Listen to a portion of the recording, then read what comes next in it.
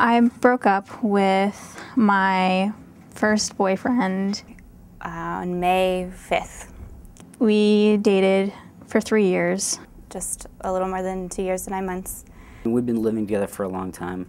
He was going to school in New Hampshire and I was in Boston. Almost our entire relationship was a long-distance relationship. It was really hard to find time for each other. We couldn't see each other very often. We occasionally did this thing where one of us would just have a sort of a breakdown. And it usually happened the day that one of us was leaving. I just was awful to be around, so, you know, she understandably didn't like being around me. We had just been fighting a lot lately. I guess mostly because of the distance. It would just hit you again how much you would have to deal with being apart again for another 3 weeks, another month. Just feeling like I was gonna die. This is really hard. You know, I don't know if I can do this anymore. I don't know if I want to do this. We just disagreed on so many things, and it just got really, really tough to maintain a relationship.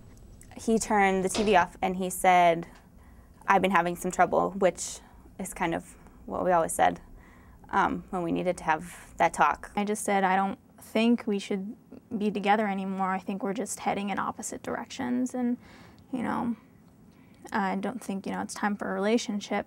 She was very upset, I was very upset, and it was rough. I was trying to talk to him, I was trying to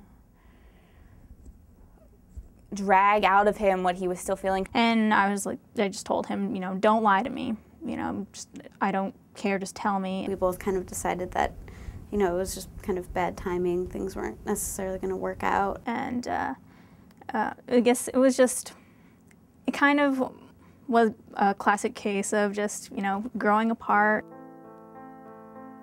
One night she called me and was like, yeah, so I found someone else. And I was like, really?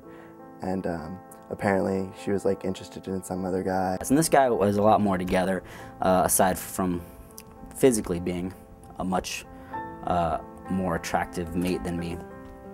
And I became really depressed and was just no fun to be around. And so she ended up leaving me for this guy. And he told me, he admitted that he did kiss a friend. I just screamed at him, "What am I supposed to do now?"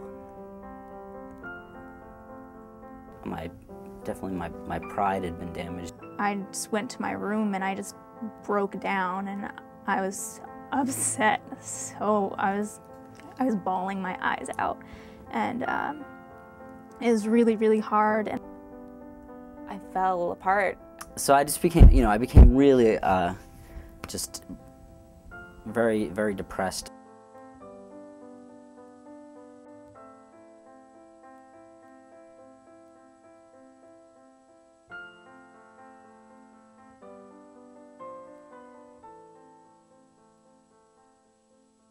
I couldn't eat and I couldn't sleep for about a week. Because I just wasn't ready. It was the same kind of, like someone is pulling at both sides of you. Both, like someone has a hand on your insides and is pulling in opposite directions. And it's nothing is tearing, it's just pulling. There's this tightness. I just loved him so much, and I would be able to forgive him, and I was very much in love with him, and still am. It was really, really tough to get over.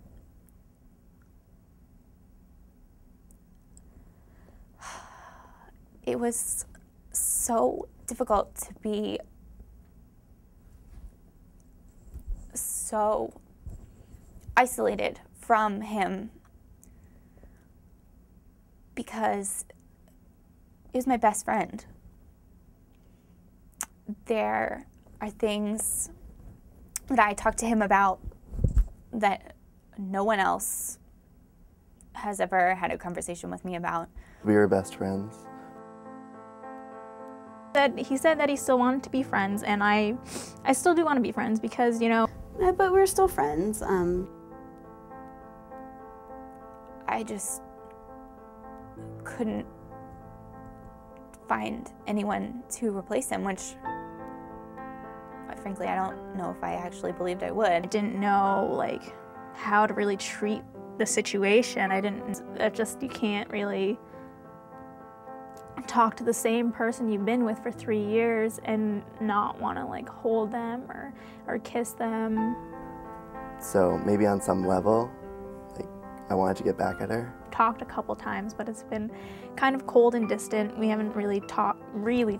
We still talk, but, like, we're, you know, not as close as we once were. And I'm miserable now. As hard as it's going to be, and it's going to take a lot of time to get over. I still don't know if I will. You can't go back. You have to move forward, and as hard as it's going to be, and it's going to take a lot of time to get over, you know. I know that I can do it because I hope that I'm a lot stronger than I originally gave myself credit for. And I know that eventually something will feel normal, something will feel right again.